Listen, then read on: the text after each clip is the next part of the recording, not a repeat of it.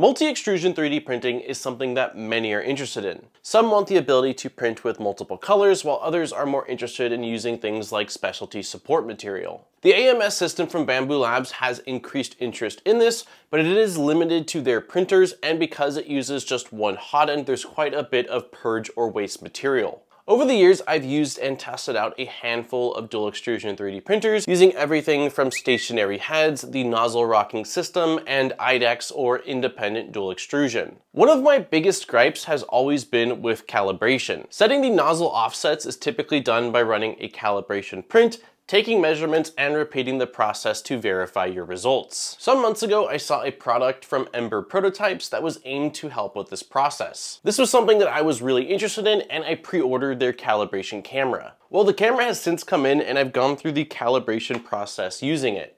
So in today's video, we will touch a little bit more on the traditional calibration method, what the calibration method is like using this camera, and we will go through the process of calibrating the Sovol SV04, which is an IDEX 3D printer, using that camera. So with all that being said, and without further ado, let's get right into today's video.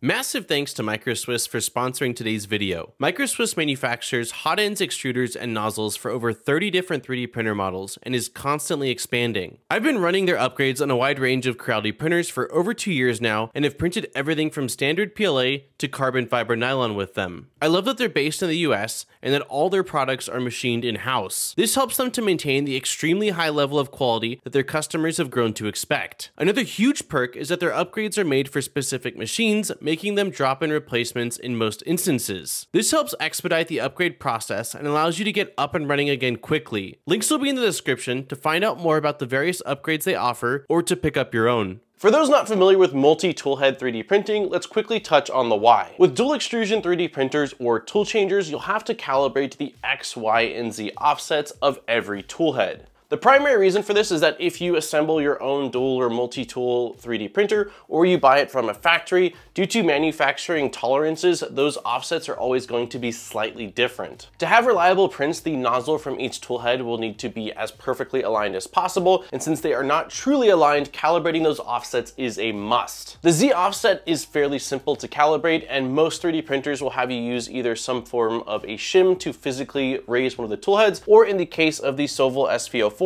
you've got one tool head that can't be raised or lowered in the Z, and the other one has a knob that will allow you to raise or drop the tool head so that you can make sure that these nozzles are exactly aligned. For the X and Y offsets, most 3D printers I've used, including much more expensive ones, will have you run a calibration print. Each manufacturer uses a slightly different model, but the idea is the same. The test print is typically done in PLA, and it will use both tool heads. You'll want to use different colored filaments so that you can easily see the prints clearly. Then using calipers or a metric ruler, you'll need to measure the distance between specified parts in the model for both X and Y. Those are your offsets and are then entered into the printer to be stored. This is the way that the calibration process has been done for years, and although it does work, it is not great. For one, it's not quick. With the SV04 and the comb type test model it ships with, just between the heat up process and the heads swapping, it's about 15 to 20 minutes just to print out that little calibration print. On top of that, you'll often need to run it multiple times. Even using digital calipers, the likelihood of you getting both the X and Y offset perfectly spot on the first time is rare. The process is usually print, measure, enter values, and repeat until you're happy with the results. In the case of the Sovol SV04 that we set up over on livestream, it took us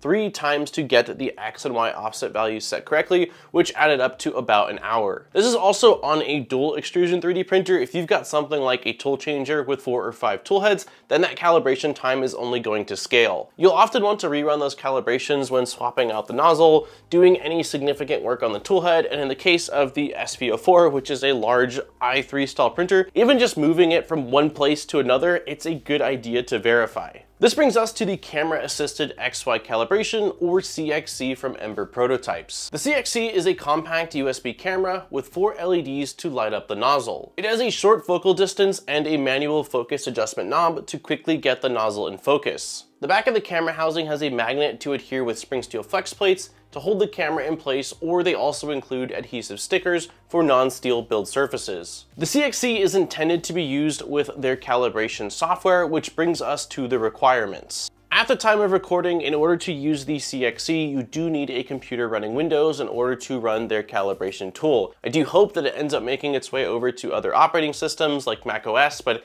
as of right now, it is not available. You also need the ability to jog your printer's toolheads in 0.1 increments or finer, and you'll need the ability to update the X and Y offsets, which is typically done from the screen in the firmware. Just about all dual extrusion 3D printers that I've used over the years would have no issues with those requirements, but if it's something that you're looking at, it's at least worth verifying that it will be compatible with your printer. As far as using the CXC, it is a fairly simple process. You start by adhering the camera to your build plate using either the magnet or the adhesive strips, then connect the camera to your computer and open the calibration app. You'll want to choose whether you are calibrating an IDEX, tool changer, or a non-IDEX dual extrusion printer. Then just follow the on-screen prompts. For an IDEX printer like the Sovol SV04, it will have you raise the tool heads 30 millimeters and jog the left tool head in the X and Y directions until it's right over the camera and perfectly centered with the crosshairs in the software. For the camera, you will need to manually adjust the focus ring to make sure that you get a clear image. You can adjust the exposure from within the software as well as zoom in a couple of times, which is something I highly recommend doing just to ensure that your offsets are going to be as accurate as possible. Once you have the left tool head's nozzle centered with the crosshair fully zoomed in,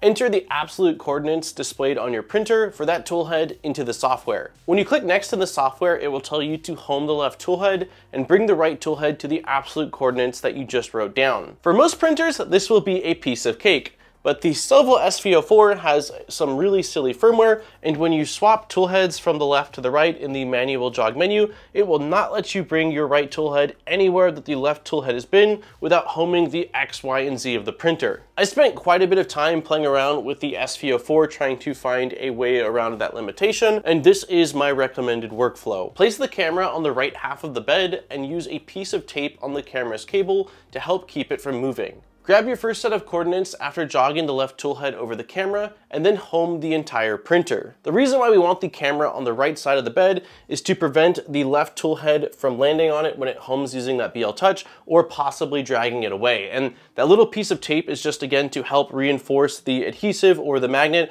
because the bed is also going to be moving to the back when it homes and then shifting forward again. Once the printer is homed, from the move menu, we can lift the Z-axis 30 millimeters again, choose the right toolhead, and enter the absolute coordinates from the left toolhead. Looking in the software, your right nozzle will not be perfectly aligned, which is expected since the absolute coordinates have no offset. Just like with the left nozzle, you'll move the right nozzle from the printer in 0.1 increments until it's perfectly centered within the crosshair. Then enter the absolute coordinates for the right toolhead. When you do, the software will calculate your XY offsets, which you will then enter into your printer. After that, you are good to go. It's still not a bad idea to run a bit of a smaller print just to verify before you send off something huge, but in my testing using the camera fully zoomed in, the XY offsets have been spot on. Once I got around the quirks of the Sovol SV04's firmware, I've been able to grab the XY offsets in under 5 minutes using the camera, and I haven't had to repeat the process multiple times. This is just a fraction of the time that it takes me using the print and measure method, and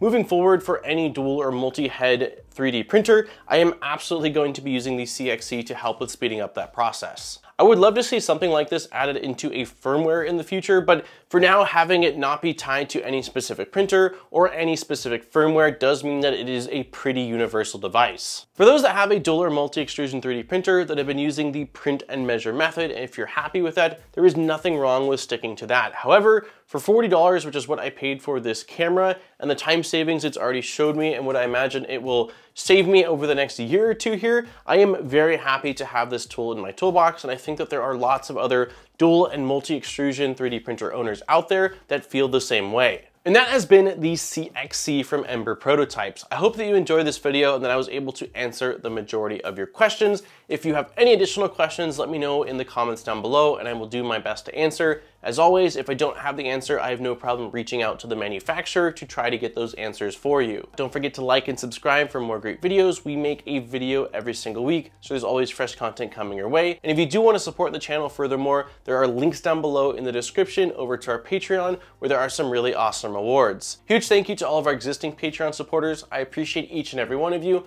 for allowing me to come back every single week and spend more time doing what I love, which is making content for you all to enjoy. On that note, this has been Daniel from ModBot. I look forward to seeing you guys in my next video.